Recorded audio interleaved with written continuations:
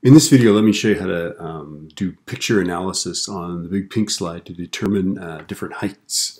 So run Logger Pro. You have to do this on a PC or a Mac.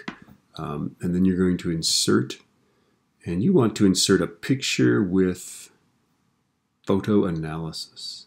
So go Insert menu, Picture with Photo Analysis. Click on that and then find where you put your picture. I know mine's in a folder called Oaks Park Stuff, and the big pink is that guy.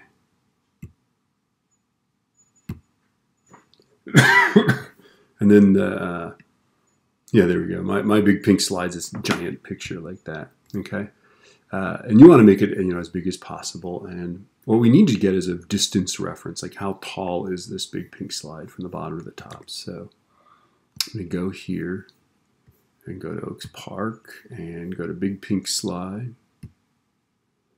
And the distance across is 1.4 meters. That distance is 2.3, and then the height of that slide is 7.2 meters. Okay, so let's go back to, and that's what we want to use, right? So to figure out different heights of this thing, I'm going to use this. 7.2 meters is that distance. Okay, so set the scale, and there's the bottom, more or less, right? I guess we'll say here is the bottom. And then I'm going to go whoosh, like that. And that distance right there is 7.2 meters. Okay. And then I'm going to just basically, I'm going to see how they're coming down the front of that, the front of that, the front of that, those nearly vertical parts. I'm just going to find the heights of those. We need to find 3 different places. So let's find the height of that first one. And that's what you do is you say you click this guy to set the scale. Don't click it again. You want to click this one here. Okay. And let's find the height of that first one there. I'm going to go right in the middle of it to the bottom. And that is 5.617, okay?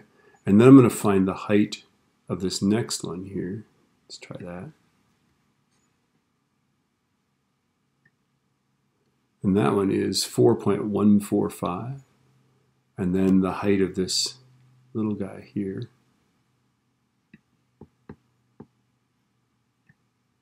that is 1.676. So go ahead and find, I think that's probably the best thing to do because they'll be going across that, okay, like that, and we ought to be able to use that to figure out the heights, okay. Yeah, there you go. Take a screenshot of this guy and stick that in your presentation. So a screenshot on a PC is Windows Shift S.